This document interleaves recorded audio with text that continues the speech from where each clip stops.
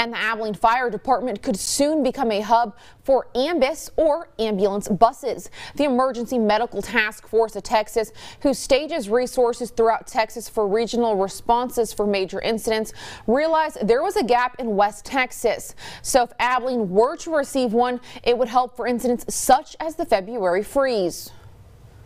Placing one in Abilene is a huge step towards kind of filling that gap. And so we are kind of an ideal location as far as resources and capabilities to store it and take care of it.